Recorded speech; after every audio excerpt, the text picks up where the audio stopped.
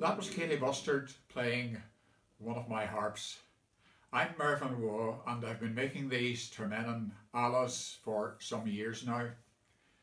They've proven very popular. I've been selling a lot of them here in Ireland and many of them overseas as well. However, I've decided the time has come when I should hang up the tools and do my best to retire. Now, I'm not saying I'll never make another harp, but I'm definitely not taking any more orders, and this is probably one of the last alas that I will make. Now, the Turmennan name is in good hands. I'm passing it on to the next generation. My son Brian is making a range of student harps. There's the Learner 26 and the Learner 34.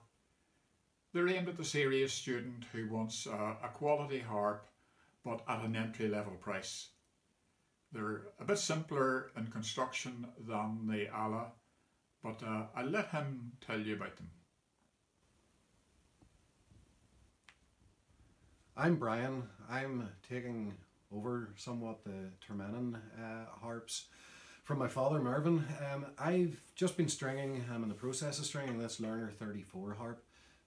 The Learner 34 is principally the same string layout, same string spacing, same strings, fluorocarbon strings as the Ella. It's levered with Camag levers also. The main differences in it are that it's a simpler construction in that it's a solid maple harp. It has a straight four post and the soundboard is made from aircraft plywood. It's a rectangular shaped sound box. It is quite a large bass on it. There's a lot of volume from the bottom strings. It's nice and bright in the middle. As well as the Learner 34, I also make a 26 string harp, which strangely I've called the Learner 26. It's principally the same as the 34, only it has the bottom octave isn't there, leaving the top 26 strings. It's aimed at children. Shorter arms don't reach as far down the harp and therefore don't reach the bottom strings. It's also particularly favoured by people who are looking for a transportable harp, one that will fit easily into luggage compartments perhaps on aircraft, that they can take on the bus with them and so on. Some people have bought it as far afield as America, Shanghai. There's these harps all over the world. And it's suited to people that want to have a harp that they can carry around with them. They'll bring it maybe to the pub, they'll bring it to a friend's house. Again, it's of plywood soundboard construction. It's solid maple with fluorocarbon strings, again, levered with Camag levers. Levers on each of these harps can be fitted in any combination of your choice. Some go for CNF, some BCNF, some go fully levered. So I lever the harp in any combination that you desire. As well as my Learner 34 and the Learner 26, I also have a harp kit which we've designed. It's a 26 string harp in a box. The harp itself is computer cut from birch-faced plywood. All the pieces will fit perfectly together as it is computer cut. Everything that you need to make the harp is contained in the box, right down to the glue, the screws, the screwdriver, even the sandpaper. The only thing that you will need to finish the harp is whichever finish that you desire, be that paint or lacquer or whichever. Full instructions come with the harp, they're printed, they're inside the box. The instructions also are available on the website, and we think the Build-A-Harp sounds pretty good.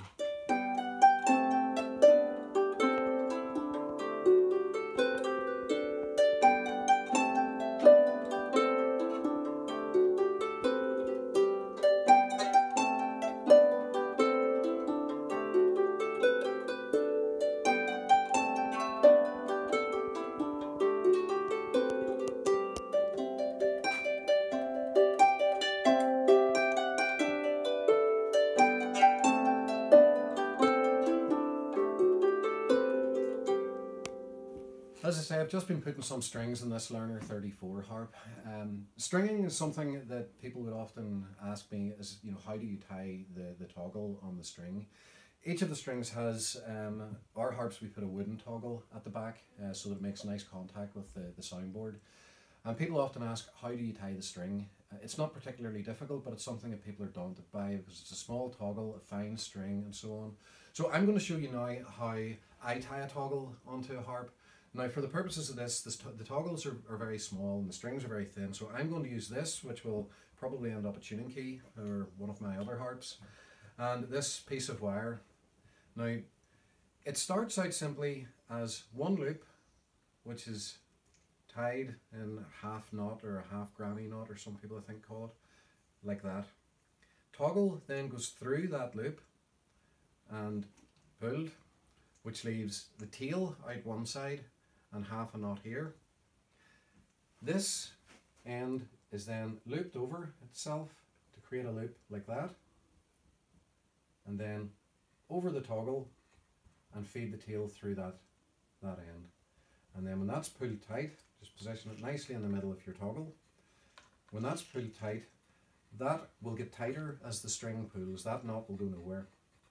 If you're using it on a very fine string, you can maybe go over again and just loop it one more time, just over the top as you did before, and that'll just give you that extra bit. Not completely necessary, but on a smaller, finer string, it can help in case it would slip.